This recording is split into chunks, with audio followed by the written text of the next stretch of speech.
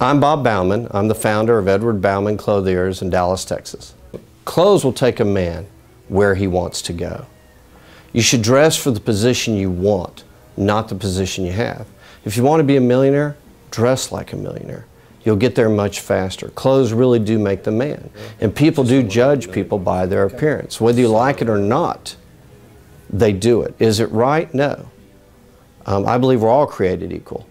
But at the same time, people get promoted in their careers because they look the part.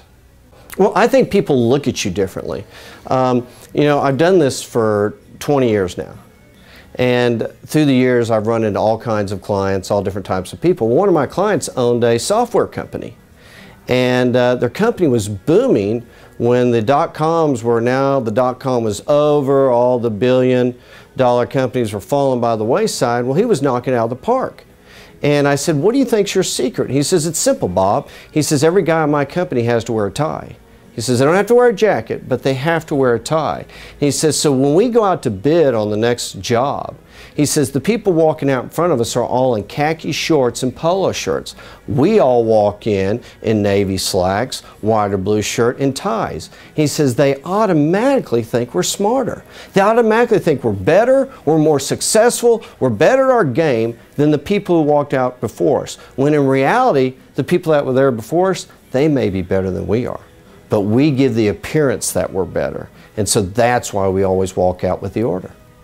I think men hate to shop, I know that. And I feel the reason they hate to shop is because, you know, as men, we have big egos. You know, we like to be the very best at what we do. And so it's not too often I find a client that, you know, let's say he's an attorney, I just want to be any old attorney. No, he wants to be the best attorney he is. And so we have these big egos. When we walk in, they have no idea what they're doing. And so you go into some stores in town, a guy wants a pair of shoes. Well, there's one store here in town that's very popular. They're all across the country. Well, they have over 300 pairs of men's shoes. Well, a guy walks in, he has no idea where to start. Doesn't have a clue. And you got to realize, how many people in that shoe department have been working there for 10 years?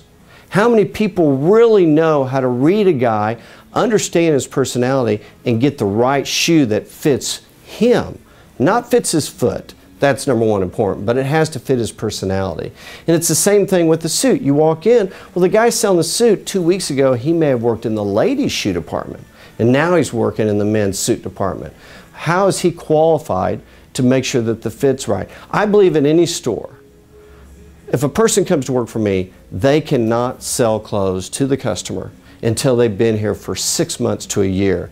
They have to see it done over and over and over and understand how to read that personality, understand how to fit that garment, understand that the right length for the pants, despise what the customer wants, you know what's right, and you need to at least let him know what's right and deliver to him what's right. You know, one of my favorite quotes is from Stanley Marcus, and this is how I run my company. And he says, I don't believe in giving the customer what he wants. I believe the true merchant's responsibility is to give the customer to educate the customer on what he should want, why he should want it, and then deliver it to him. So the same thing with the guy if the pants are too long. I should educate him on why they're too long. I should make sure he understands that, and then I should start making his pants the right length, instead of allowing him to just walk around and everybody's laughing because his pants are dragging the ground.